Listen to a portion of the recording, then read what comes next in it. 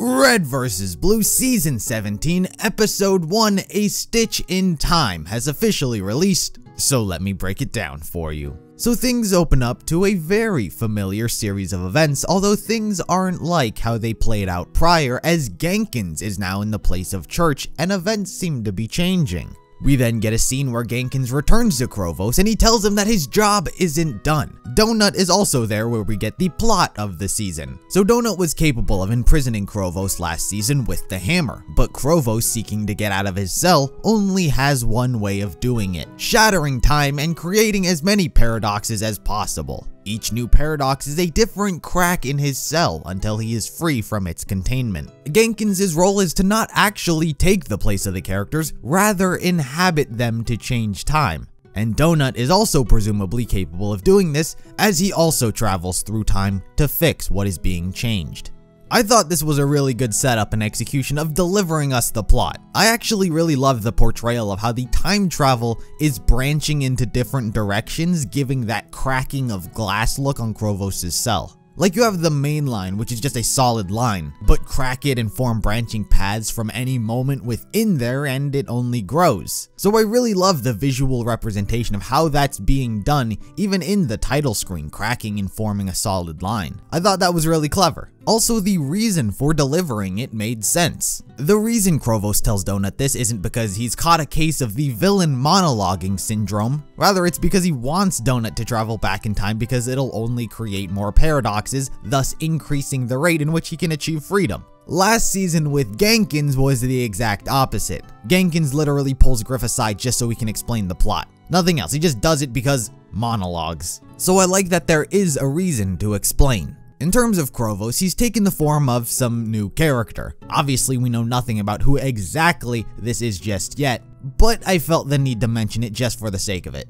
She is voiced by Lee Eddy, who, if you're not aware, was the voice of 479er in Project Freelancer. Everyone loves her, everyone wants to know what happened to her. She's one of the few associates of Project Freelancer. We have no idea what happened to them. But you've never been able to assume these things in Red vs. Blue. You know, I've said this before, but Sarge and Doc aren't the same, Lopez, Church, and Vic aren't. So, is this 479er? It could be, but I wouldn't hold your breath just solely based on the voice actor. In concept alone, personally, wouldn't be a fan of that, but we'll see what happens. Now, one thing I want to bring up, just in case you didn't know, because it wasn't in my video where I talked about the Season 17 information, this came out after the fact. So just in case you're unaware, Jason Waite is the sole writer for this season. Joe Nicolosi isn't writing as he's gotten tasked for other projects. So if you don't know who he is, he solely wrote Season 15, he and Jason co-wrote Season 16, but now Jason is finishing Joe's arc. So, just some quick info.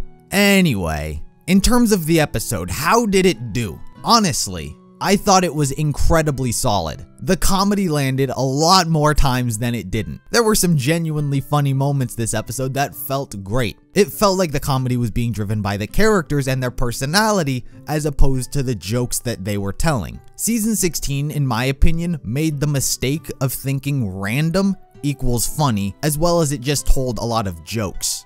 Here, there were a lot of moments where there was just a smile on my face because it was good and it was familiar, and hopefully the rest of the season is capable of capturing that feeling. In terms of how this season is going to handle things, the way I see it is that it's playing it very safe. It seems like a very smart and non-risky season. By that I mean, from what I gather, this season is very heavily going to rely on nostalgia. Not just referencing past things, but actually going back and visiting those moments and fucking with them. But the reason, in my opinion, I think it is going to go over well with the audience is because it's not actually changing anything. Well, it is and it isn't. The whole premise of the season is, of course, they are changing the events. But I don't believe that anyone actually thinks by the time this season is over, the lore as we know it will have whole new retcons that just wipe away huge chunks of the plot. No, I'm sure by the end of it, everything will go back to normal. But what this season is allowing itself to do is rely on nostalgia so fans can think,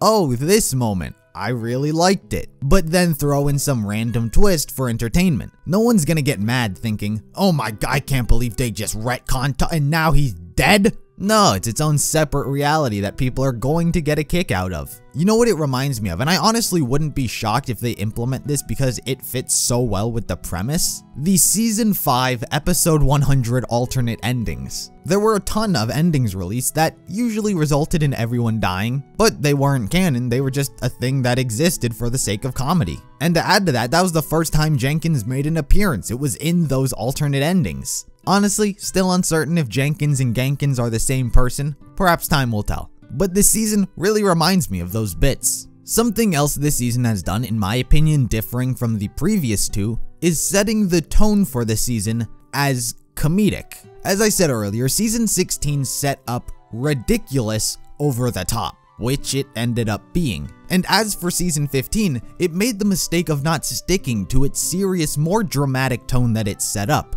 If you remember, they fucking murder tons of people in a more brutal way. And a lot of people were on board for that. But then when specifically Temple turns into some cowardice wuss, it's just like, this wasn't what I was expecting. It just wanted to do funny when it set up serious. But here, this episode has set up comedy. It's saying, hey, this season is going to be more funny than anything, which is perfectly fine to do, so long as it can do it. And so if there is going to be more dramatic events in the story, we're not necessarily going to be expecting it, which typically goes over better. Like I was saying earlier, this season has given itself a very large safety net for its comedic outlets. What this season really has to worry about is, how does it handle the main narrative? Sure, we could jump to all these recognizable moments, but at the end of the day, it is the story about Krovos, Donut, and Gankins and how it resolves itself. Donut, in what I would assume all of his iterations, don't seem to be affected, and I'm sure as time goes on, others won't be either. So honestly, I thought this episode was very solid, very funny. I am excited to see what Jason does with this season. Hopefully the Shizno Paradox is capable of going out on a high note.